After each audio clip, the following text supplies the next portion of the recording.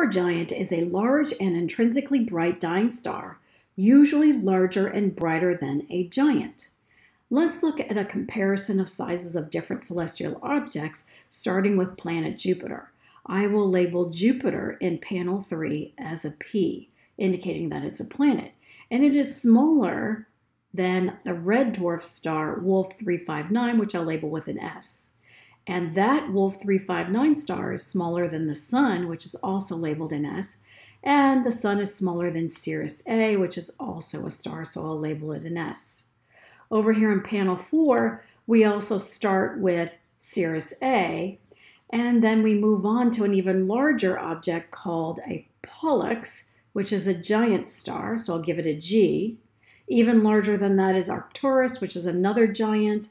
Aldebaran is another giant.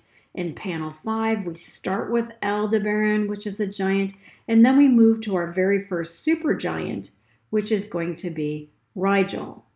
Rigel is smaller in size to another supergiant, Antares, and all the rest of the stars that we see listed here are all supergiants.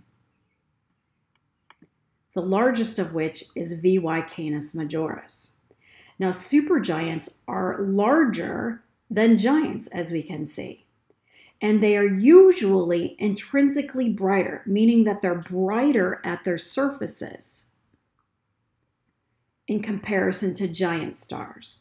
Supergiants are intrinsically brighter, usually, compared to giants, but they are for sure definitely larger in size.